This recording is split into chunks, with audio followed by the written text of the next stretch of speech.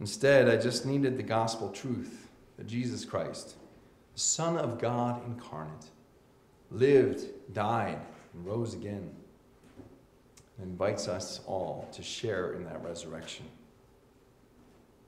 Slowly but surely, trendy churches lost their allure for me. The thing about trends is that while they may come on strong, they always fade. Trendiness in the church did just that in my life too.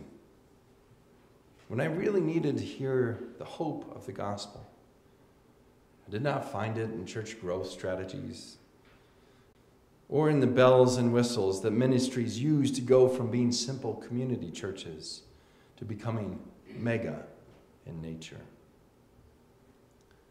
Nope. Instead, I found deep, profound, abiding hope in the Word. The Word that is simultaneously the Son of God himself and the Scriptures which testify to his miraculous nature. The Word that has been handed down through the ages, from generation to generation, century to century, people to people. The Word of God stands not as a fad of a passing moment, but the timeless foundation of transcendent realities.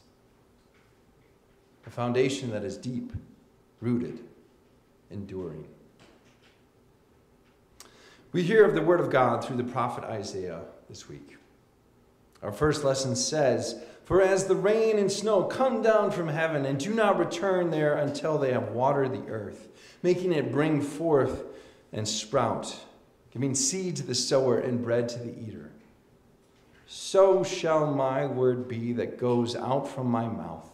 It shall not return to me empty, but it shall accomplish that which I purpose and succeed in the thing for which I sent."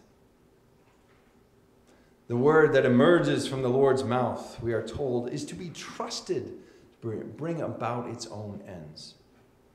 It does not need to be dressed up to look more appealing, jazzed up to seem more entertaining, or propagandized to force it through the masses. Instead, the word of God that goes out from the Lord's mouth is to be trusted to accomplish what the Lord intends. The word is like the rain that falls from the sky to water dry fields.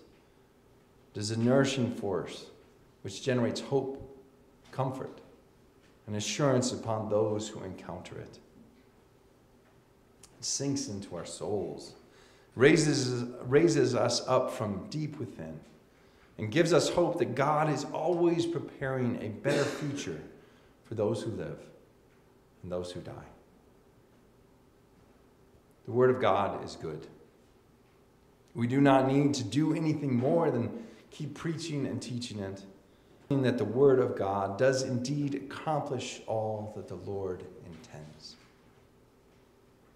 May the Word of the Lord accomplish great things in your life this week, just as it has moved heaven and earth and the process to do so for all time to come. May the peace of God, which passes all understanding, this our Lord. Amen.